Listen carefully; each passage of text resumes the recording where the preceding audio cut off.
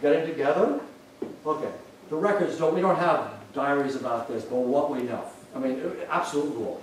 In sickness, at death, in tragedy, at birth, you get together. And there are no farmer Democrats and farmer Republicans. There's no sheep herders and cattle guys, don't you shit. You get together. It's an absolute tradition. There's a farmer, Wilson,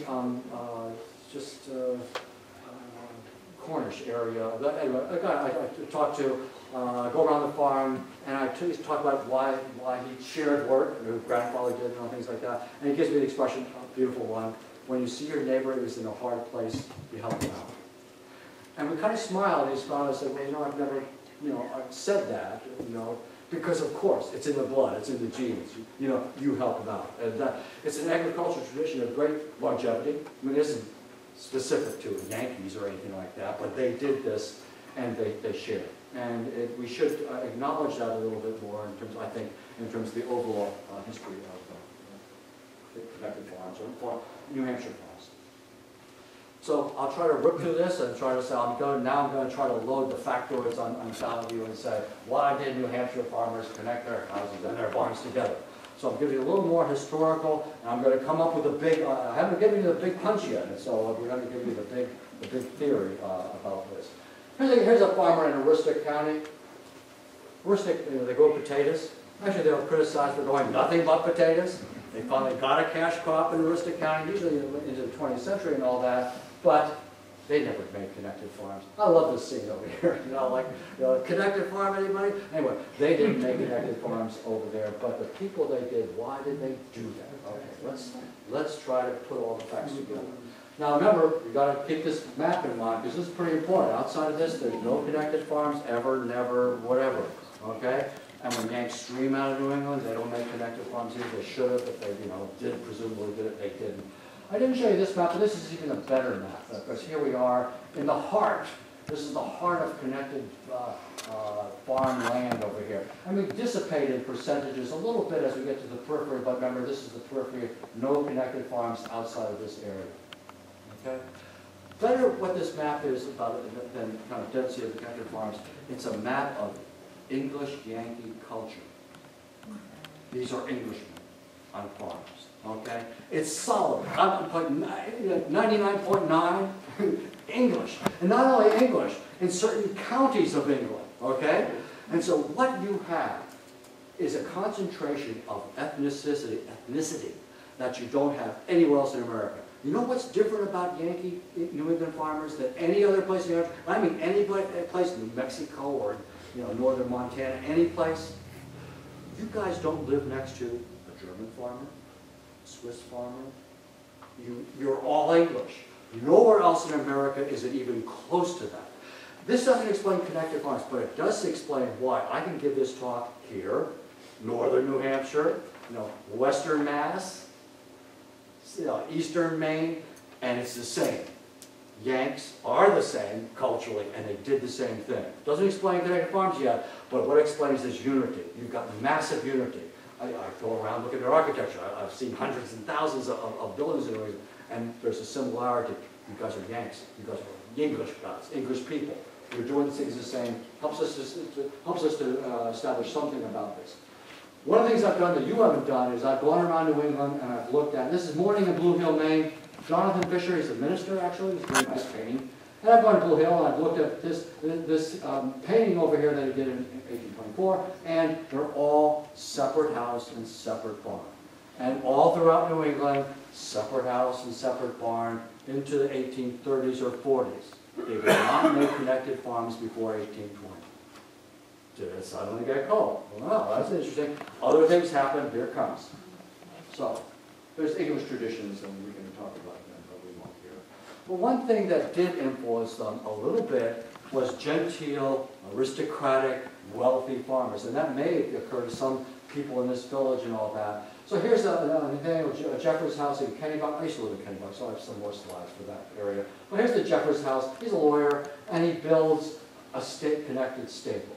And here's the Beverly, Massachusetts house. This is the house. Have you been, with a connected line of buildings to a stable, have you been to the Runlet May house in Portsmouth? You got some grand old houses. big monster house connected line of sheds over there, stable. Okay? What are they copying? Anybody been to Monticello or Mount Vernon? Connected Farms. Connected Farms, okay? Now, they're connected farms because they're looking at Italian mansions. Palladio, we say Palladian, did mansions with extended agricultural wings, and they copy them. These are genteel folk over there, and they copy them in usually the larger cities. Maybe some around here are done in this style, but average farmers, wealthy people in the city do a lot of crazy things when you talk about the farmers, okay? And they don't copy them, and they didn't copy them here. But something else happened. And here it comes. This is part of the answer. Okay, I'm not talking New England here. We're talking other places. Okay? This is Minnesota wheat. And let's just say here, here's Kansas corn, 1890. Okay? This is more corn than all the farmers in Kingston will ever see in their lifetime. You want to compete? Huh? You know, you guys are rock hard and all that, but there's things that you can't compete, and they couldn't compete. And what they were faced with was every major agricultural crop that they, and stuff that they tried to grow, animal crop, they got beat. And the first time is even more tragic in many ways. 1820 is a good date, and something changed in 1820 that has to do with the demise of the prospects of New England farmers. Erie Canal opens up. Okay? By 1830, you guys in Kingston can't sell your wheat in Portsmouth for less than they can buy the wheat from Ohio farmers on the Erie Canal. Wheat. From the 10th century, before that, English people had grown wheat as a cash crop. They come to America. Wheat is the money, okay? And in a 10-year period, 1820, by 1830, 40, you can't grow, you can still grow wheat, but you can't make a living off it. Okay, folks, wool, right? Sheep craze. I don't know your period around here, but I know other places in New Hampshire. But the basic, 1820. There are towns in New Hampshire that go, you know, they got a gazillion sheep, you know, and 12 farmers and all that, okay? By 1840, and certainly by 1850, you can't grow wool for profit or something like that. Well, go down the list, apples and chickens and pigs and all that, and you're getting beat by major cash crop. Every farmer in America, and New England farmers, every time they could, you go for a single cash crop and you maximize it. It's one of the things. And they can't do that. But what do? You go to Ohio, right? You become a lawyer. Well, but those who stayed, they had to maximize what they could. Here's what they could. What they did was to develop a farming system. It was a little bit, for these non-farmers, a little bit of this and a little bit of that.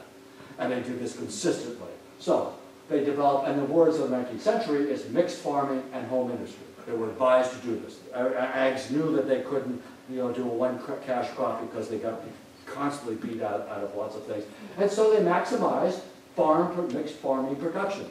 Little, 2 hogs, 3 cattle, a little apple orchard, keep on going. It's what you guys do. That's the mixed farming component. But more to the point here is the home industry component.